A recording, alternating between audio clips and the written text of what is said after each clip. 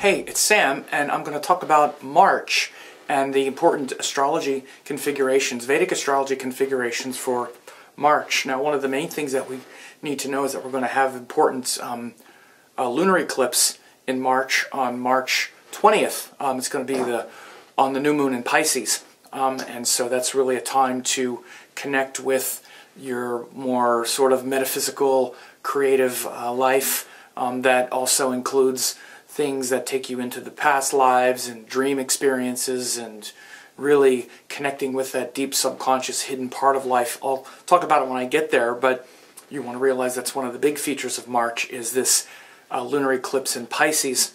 So there are also many other things to talk about, so let's just get going.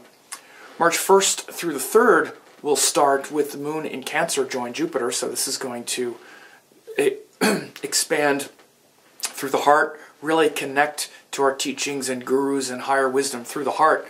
March 1st through the 3rd, really a good time for you to get clear about your teachings. You might feel a confusion or maybe even changing teachers or, sort of reversing some direction with your teachings or teachers at that time because Jupiter is also retrograde.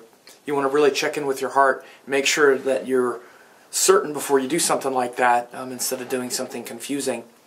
On March 5th, the moon will go into Leo. We'll have the full moon in Leo on March 5th. And the full moons, they provide this contrast, this balancing point to the new moon phase. The moon was new in Aquarius, so we're actually dealing with the Aquarius cycle right now, which means the sun is in Aquarius, so the full moon in Leo provides a contrast point to that. And, as the moon gets closer to being full and gets closer to March 5th, we can feel a kind of more sort of willful personal nature, which is to bring into contrast the natural, I guess you would say, service or accommodating nature of Aquarius. Aquarius is where we want to serve a higher cause. So we're all looking at higher purposes, higher causes, and even things like legacies. How we're going to leave the earth, whether we're going to leave it better than we found it. We have been for the last couple of weeks, and the point of contrast in Leo shows where our individual will has to be aligned with our, sense of purpose and legacy. Otherwise, we feel like a servant rather than feeling enthusiastic about showing up to serve. So these are important things that we'll be paying attention to, especially as we get closer to that full moon on March 5th. Then we have this stressful period between March 7th and March 12th where the moon is going to be joined either malefic Rahu in Virgo, or be hemmed between Rahu and Saturn, or join Saturn in Scorpio. So this is set up for the next year or so, where we'll have Rahu, the North Node, in Virgo, and Saturn in Libra, and so the moon is going to be hitting, either joined one of them or hemmed between them for about 5 days to a week. And that's going to happen March 7th through the 12th. So notice March 7th through the 12th, you may feel some sort of exaggerated emotions. March 7th and 8th with Moon Rahu and some stress around details. March 9th and 10th with the Moon hemmed, you may feel where those distortions lead to sort of fear of consequences. And then March 11th and 12th, there may be some sort of stasis, and you may feel kind of stuck around things. And also, that could be some of the heavier days because the moon will also be debilitated in Scorpio. So especially March 11th and 12th, moon in Scorpio, join Saturn. You want to kind of maybe sort of camp out and hang out and notice that it might be some heavy emotional times, but not to get too sucked into it and, not to get too depressed at that time. Then on March 14th, Saturn is going to turn retrograde in Scorpio, where it's going to be retrograde until August 1st. Now, Saturn's retrograde close to half the time, so Saturn has been in Scorpio since like September of this year, and I believe it was September. And when he goes retrograde, we get to reflect on those lessons. Now he's been retrograde since, or I'm sorry, he's been in Scorpio since September of this year, so it's a time for us to really notice how those long-term plans and commitments have shifted since September 2014 when Saturn went into Scorpio. You should notice a kind of shift that happened around that time with your duties, commitments, pressures that you're willing to handle, pressures that you want to let go of.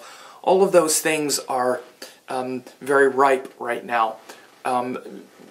And then when Saturn goes retrograde on March 1st until August 1st, we'll be reflecting upon those things and making sure that's where we want to commit our energy and put our focus. So again, Saturn's retrograde half the time. We're supposed to be reflecting on those things about half the time and then making adjustments. So you'll notice that March 14th, I might have said March 1st, March 14th, but even as it leads up to that, you know, really almost all of March we're going to start to feel, because Saturn's going to slow down in the sky, and when he slows down it starts to really concentrate and build up before he goes retrograde.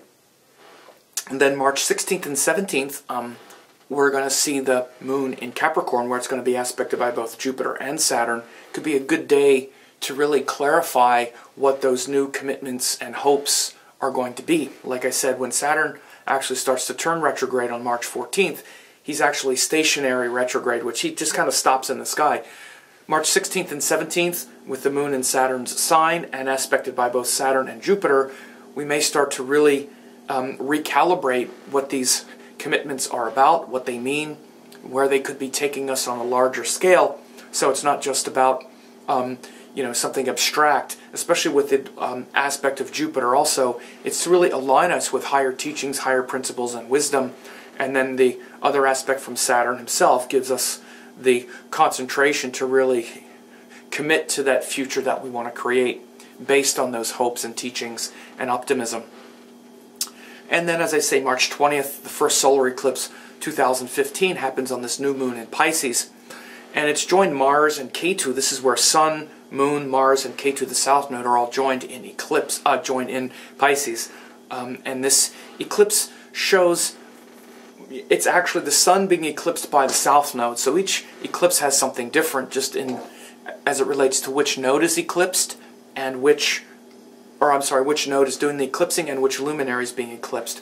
So the Sun being eclipsed by Ketu shows certainly a concentration of power based on this sort of genius of the past. It's an awakening of sacred knowledge from the past and reclaiming that sacred knowledge and sacred teaching. Particularly, this is why the Ketu and Pisces, Rahu through Virgo axis is very powerful, because you know the nodes do really well here. Ketu and Pisces is already giving us access to a lot of mastery that we carry over from past lives into this lifetime.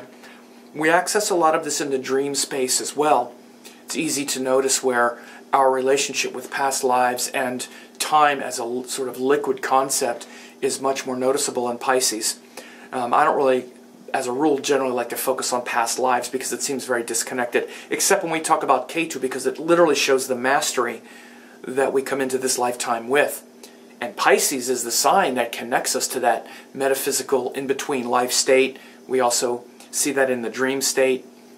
And in states of meditation and awareness. I also think sometimes people get too, like, you know, kind of woo-woo about, you know, the dream state. Of course, it can be helpful, and we're definitely working through our karma in our dreams, but making the dream, you know, conscious is really the thing. And the way to make the dream conscious is the more healthy qualities of Pisces, which is through meditation, introspection, and really connecting with that astral body. The astral body, when we fall asleep and then it kind of explodes, comes out in our dreams, but we can approach it consciously through meditation. It's the same body. So what happens is when we get the eclipse, though, this Ketu is going to eclipse the Sun, which is our power source, and temporarily throw it into darkness, where we're temporarily sort of like blind, because Ketu is blind. He doesn't have a head. And so, again, it can be very, you know, difficult in certain signs, but when it's in Pisces, Pisces is where we're also not really, you know, it's like the sign of the ocean, where we can't really see anyway, where we need to trust our intuition. So that sort of idea of the Sun, which is we typically experience as our light being projected out into the world, having it sort of darkened and, called into question,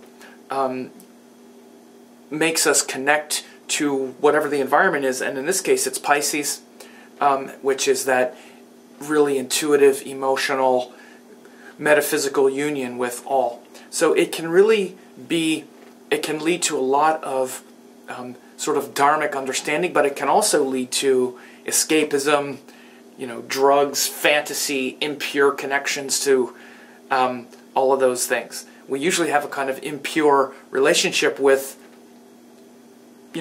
basically everything until we transform it. And the difficult quality of Pisces is escapism. I mean, if it wasn't, everybody would be meditating. How many people sit and actually really go into their meditation with a lot of depth? When they're feeling upset and angry, they go into meditation. We usually don't do that. We usually want to escape from it into some kind of distraction, especially in this world now.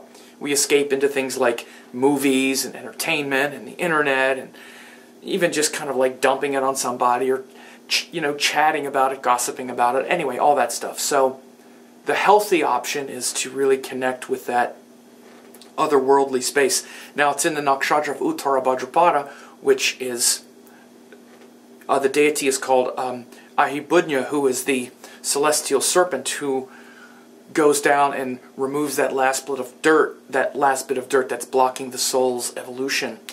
And so it's a great time to sort of dig deeply into our psychological weaknesses. And Mars is also there, so he gives a lot of courage to do so as well. So that March 20th eclipse, I'll talk more about it later. I'll do a whole thing on it, but that's going to be big, as I said. And then the last big feature of the month, March 24th and 25th, the moon will be exalted in Taurus.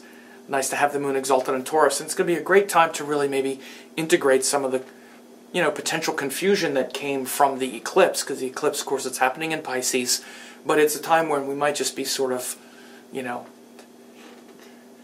we might be meditating and whatnot, but we're not really processing or integrating much. A couple days later, 24th and 25th, when the moon goes into Taurus, it's really good for integration. So they could be some good days for meditation also at that time, and it's also good for connecting with family and friends and your deep connections and bonds. So March looks pretty interesting overall, and actually the end of the month the moon's going to rejoin Jupiter. Jupiter moon will again join in Cancer, so the month will end like it began with moon Jupiter in Cancer. But I hope this is helpful. Share this with others and have a great March.